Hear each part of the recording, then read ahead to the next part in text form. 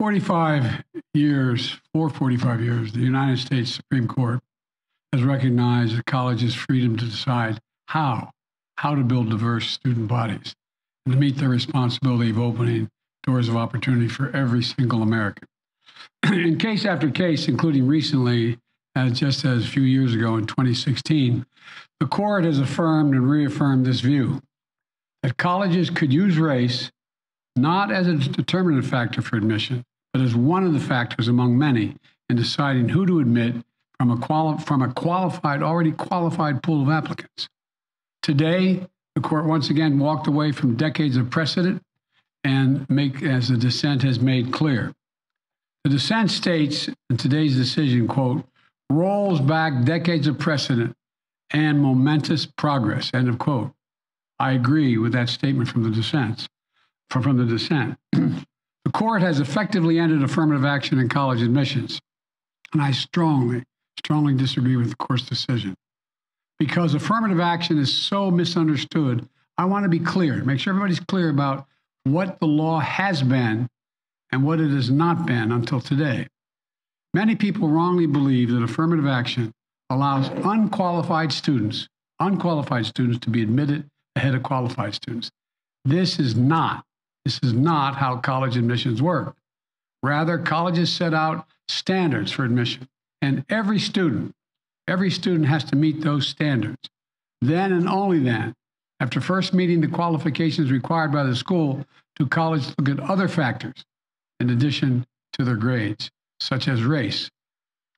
The way it works in practice is this. Colleges first establish a qualified pool of candidates based on meeting certain grade, test scores, and other criteria. Then and only then, it is from this pool of applicants, all of whom have already met the school standards, that the class is chosen after weighing a wide range of factors, among them being race. You know, I've always believed that one of the greatest strengths of America, you're tired of hearing me say it, is our diversity. But I believe that. If you have any doubt about this, just look at the United States military. The finest fighting force in the history of the world. It's been a model of diversity. And has not only made our nation better, stronger, but safer. I believe the same is true for our schools. I've always believed that the promise of America is big enough for everyone to succeed, and that every generation of Americans, we have benefited by opening the doors of opportunity just a little bit wider to include those who've been left behind. I believe our colleges are stronger when they're racially diverse. Our nation is stronger because we are tapping into the full range of talent in this nation.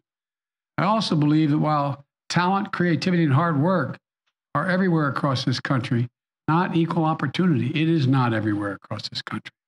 We cannot let this decision be the last word. I want to emphasize, we cannot let this decision be the last word. While the court can render a decision, it cannot change what America stands for.